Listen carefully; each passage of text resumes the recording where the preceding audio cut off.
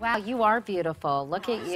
No, not really. It took a village, believe me. I got a lot of spackle going on here. But tell me about your trademark red hair, because at one point you were actually told that your hair color was going to work against you.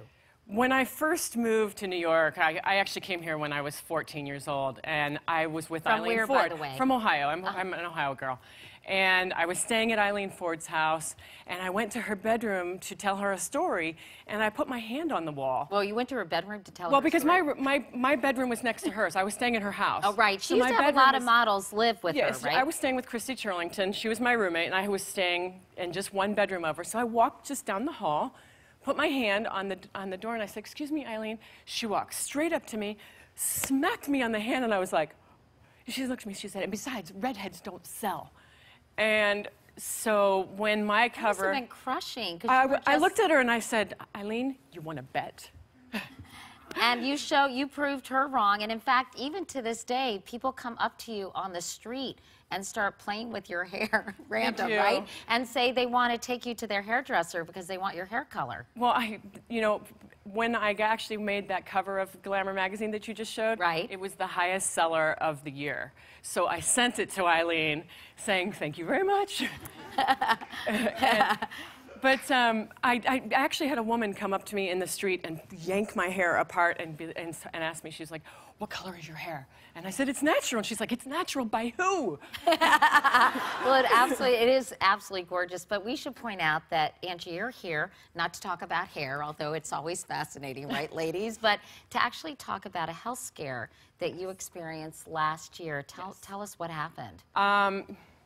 In last May, I was diagnosed with thyroid cancer. And I basically had a shoulder pain and couldn't sleep. And I went to an osteopath to figure out what was wrong with my shoulder.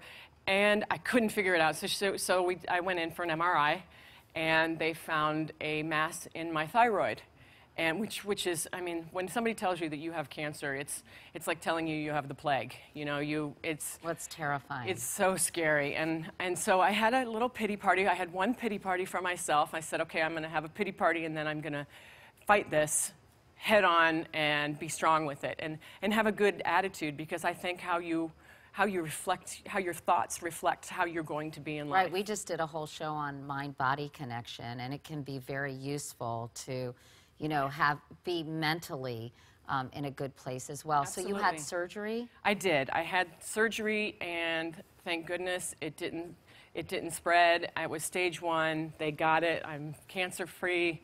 I'm a cancer survivor. That's wonderful. Thank you. It's good.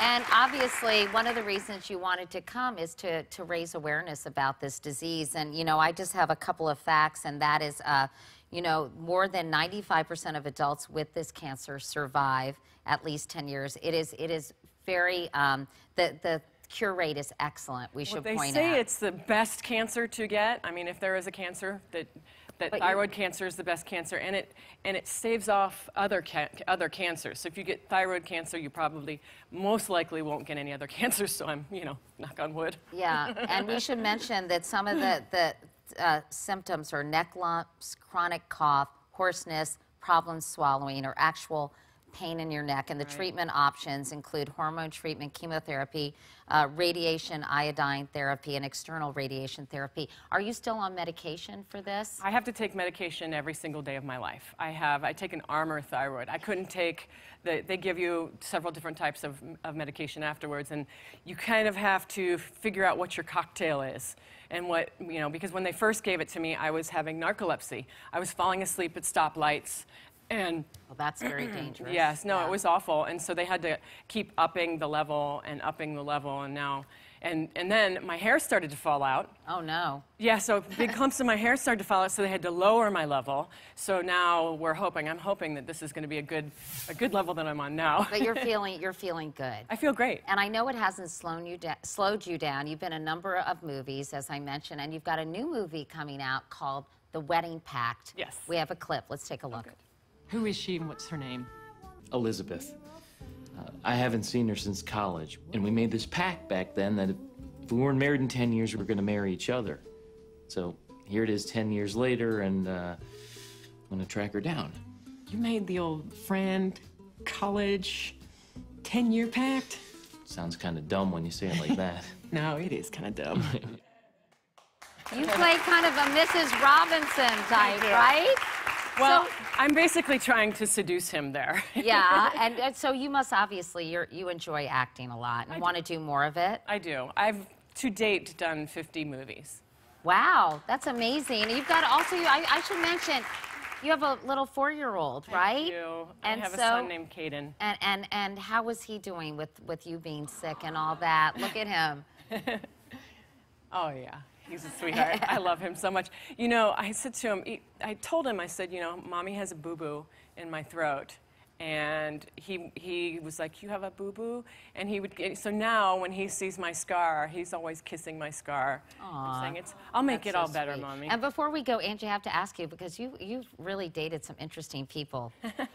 Angie has dated Howard Stern, Joe Pesci, and Sylvester Stallone. Hello.